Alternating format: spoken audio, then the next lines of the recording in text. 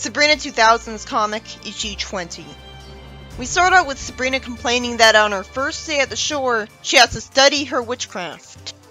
Perfect demonstration of how this is nothing like the earlier comics. In all of the earlier Sabrina comics, Sabrina went to the beach by herself all the time like it was nothing, and she never got saddled with this. I'm willing to bet that all of her magic homework teaches her spells that she wouldn't be allowed to use anyways.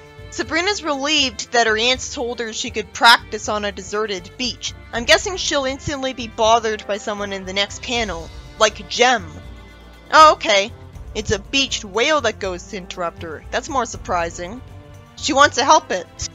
And then she zaps it back into the ocean, with the teleportation power she clearly proved she could use earlier.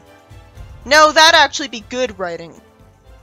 If this was a remotely well-written comic, you'd predict good writing, and it would actually happen most of the time. Instead, you have to think, what's the opposite of what would actually happen?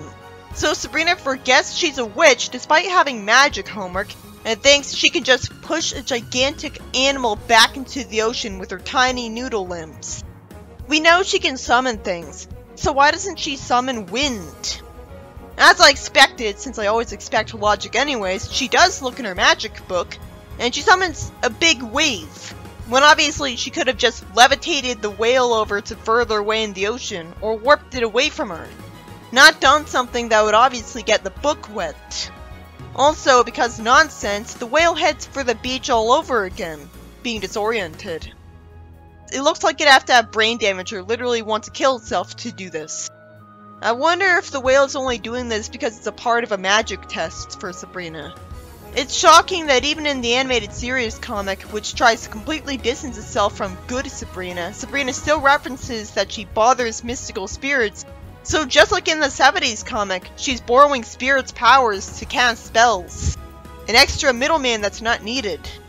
And it being like the 70s series just makes me wish it was just like it. She asks for the power to breathe underwater because she thinks as convolutedly as a James Bond villain and doesn't just go for the obvious solution right away. She guides the whale to deep water. She sees a bunch of whales and for no reason her underwater spell wore off. It's not like an air bubble was always being drawn around her, and so she just breathed in all of the oxygen around her that was held there by a force field. She doesn't look like she has gills. Why did she swim to the surface instead of just teleporting back to the beach?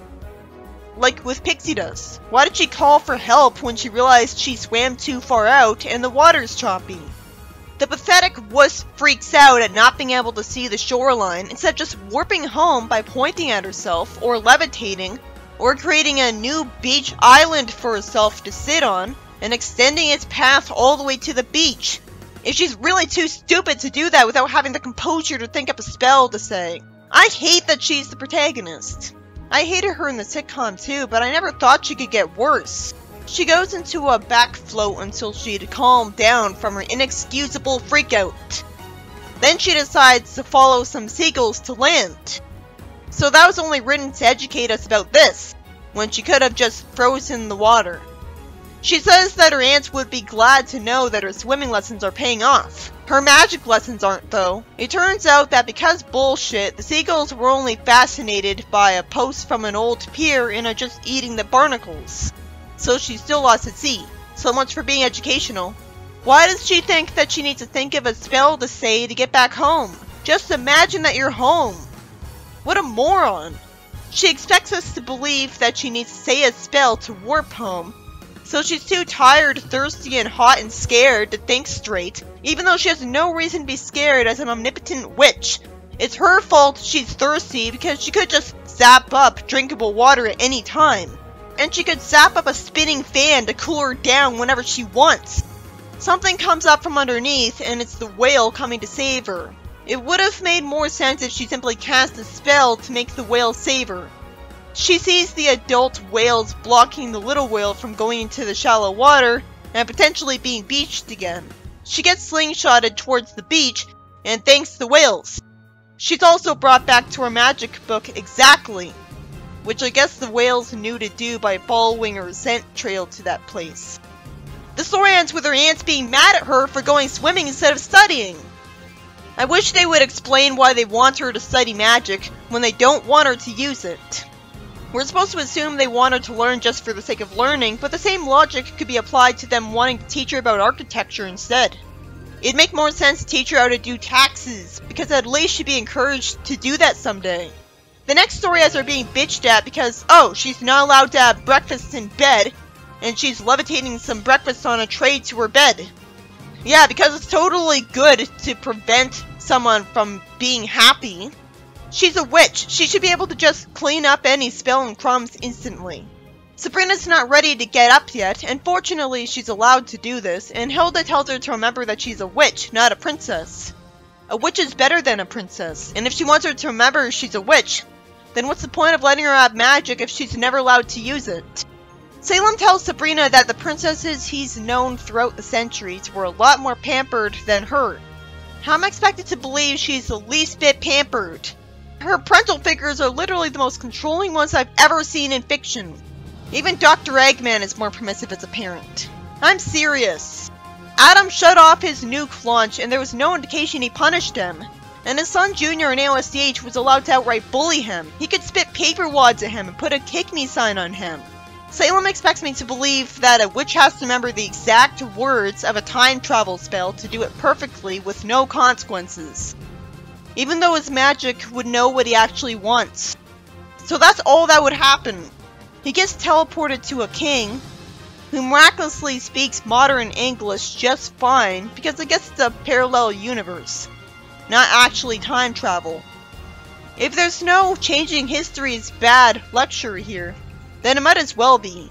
The king wants to kill Salem for interrupting his royal birthday feast rather than pet a cat. He doesn't question that Salem's talking at all. And he humors Sabrina when she asks him to spare him and calls him dad.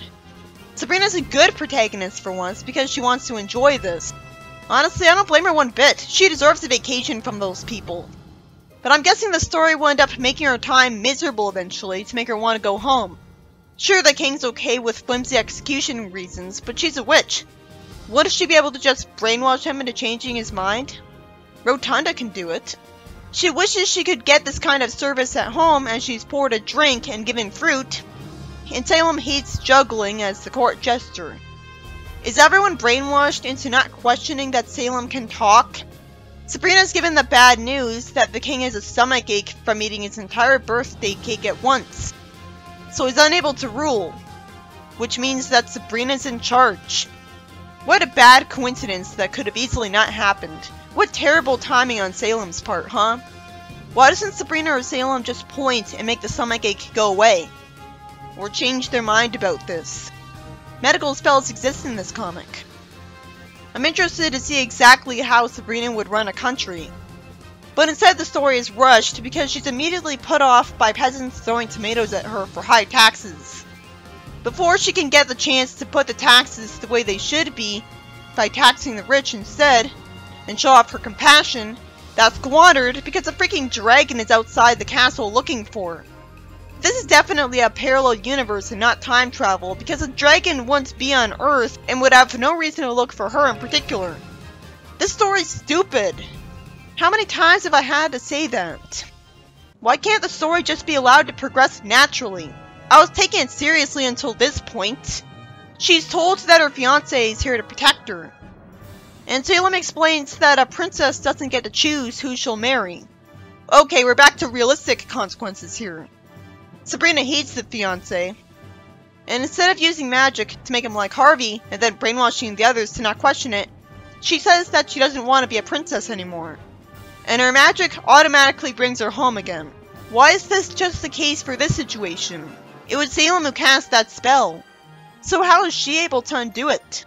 No part of Salem's spoken spell said until she decides she doesn't want it going anymore. The story ends with Sabrina serving her aunts breakfast as they fortunately smile in appreciation for it. They don't deserve this. They're the ones who drove her away. Maybe the reason she didn't feel like getting up in the morning was because they're smothering her so much. In the next story, Zelda starts complaining about bills while throwing some papers around, and somehow Salem asks if she's rooting for Buffalo, but his expression looks like he's serious. It was a pathetic joke in the first place. but it could have been funny if he looked like he was being sarcastic. Salem zaps up a treasure chest for her, and she whines at him and zaps the chest away, saying that she's not using magic to solve her financial problems. Bullshit. This is coming from someone who uses magic so much that it becomes automatic. She says that the answer is for her to return to her old job, rather than for her to keep doing what she has to be doing to pay the bills otherwise, and sell one of her antiques. The things she's kept long enough to become antiques. She then warps away, saying there's apparently no time to chat now because she doesn't want to be late on her first day back. She was just talking as if she only came up with the idea to return to her old job now, and yet she's already expected back today. This panel seems familiar to me. The only job she was hinted at having so far is that she used to be a superstar like Britney Spears, and yet Sabrina's not assuming that she's gonna go back to that. Instead, Salem says that she obviously never told her about her days in the workforce, and she still got her plaque here, which says that she was the best real estate person in the other realm. And she has her expected hairstyle and glasses in this flashback, when she looked different as a superstar. Was this before or after she was a singer? Why does she have to be the best just because she's a main character? It's already Crater's pet enough that she was a superstar before. But I gave it a pass because it's a witch series that's trying to be even more cartoony, so it was doing it to be outlandish.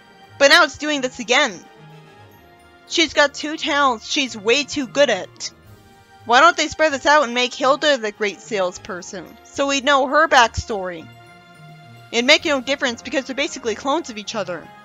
As he told her when she retired, she's always got a job here, which is why she was immediately allowed to come back. I wish it was explained right away that these other realm creatures that aren't witches are simply aliens. It's the only possible conclusion, but it would have been less annoying to me when I was younger, and I was just wondering why we were seeing these weird creatures instead of simply seeing witches in the witch realm. Why the focus on these instead? I guess because they're more visually interesting, but it doesn't take advantage of the witch realm, and sometimes they look too bad to be worth it. The skeleton family immediately wants to live in a house that's just a skeleton, because I guess it doesn't rain or snow here. And they never need the privacy when going to the bathroom because they're just skeletons, so they don't. They're probably more like androids than actual living beings. I definitely have the story. We see a montage of panels showing visual puns where Zelda gives a hunchback a bell tower and a giant a house with a high ceiling. The rest are worthless to see. Zelda tells Hilda to make a deposit, as I wonder why other realm money is accepted on Earth. It'd be counterfeit for them to make more money themselves, and there's only so much Earth money. So if the Earth money was being brought to the other realm so much, won't its disappearance from the economy entirely be noticed? So won't this be illegal? Hilda asks her if she minds working so much, and she says that she doesn't, but I'm guessing she'll get tired of it anyways because the status quo is God, even though it's not. Zelda having a job gave me respect for her. There's a reason she has a job in the sitcom. Why would they have a story where she gets a job and not even explain how she was paying the bills before? She couldn't have been paying for stuff on Earth with centuries-old money left over. The money would attract attention and not be accepted because it's too out of date. She'd have to sell it in exchange for real money, so I guess she does that? Sabrina gets shown a portal that's scheduled to be closed because too many monsters are getting through. And Sabrina naturally mistakes Zelda's employer for one, and she's lucky he doesn't take offense. He says that Zelda talks about Sabrina all the time, and out of complete nowhere, she says that because she doesn't see her all the time, she's gonna re-retire. That was quick. She wanted to see her all the time anyways because Sabrina would go to school while she sold houses. Why can't she negotiate for different hours if the problem is that she's working when Sabrina isn't at school? She won't notice a difference. If her boss is fine with her quitting out of nowhere all over again when he just got her back, if it's not being realistic, he'd probably agree to her having more lenient hours too. The first story, by Mike Gallagher, is about Sabrina finding a beached whale, and instead of just levitating it far out to the ocean, the rest of the story happens, insulting my intelligence, and she somehow almost drowns. So that's stupid. The second story, by Angelo, is about Sabrina knowing what it's like to be a princess. This made me wish the story would be the main story and last much longer, so I'd learn exactly how she'd want to run the country. Any problems she had could have easily been solved by her magic, but instead she wants to go home because she hates her fiancé, instead of zapping up Harvey and making it so that he can't question any of this. Considering how her aunts were nagging her for the smallest of reasons, why was I expected to think her coming here and staying here was a bad thing? The third story, by Gallagher again, is about Zelda going back to work as a real estate saleswoman for aliens. But just when I got to respect her more than I ever did, because I know why she's getting the money for the bills and she's contributing, and as a talent, nope, she quits out of nowhere because she misses Sabrina. But I barely ever get the impression that she really likes her. She's not constantly being affectionate to her. I assumed she was only working when Sabrina was at school anyways. Or she could have brainwashed her boss into giving her more lenient hours if she couldn't just ask for them in the first place. This story was interesting to see, but it could have had a lot more material to take advantage of the whole supernatural characters. And there was no reason for this to not change the status quo. This is sort of a good story because of all the supernatural stuff, but it's ruined by the ending. Zelda and Hilda have the same personality, and Sabrina's at home when she's not at school. So nothing would change if Zelda was at work when she was at school. Why can't she keep that job?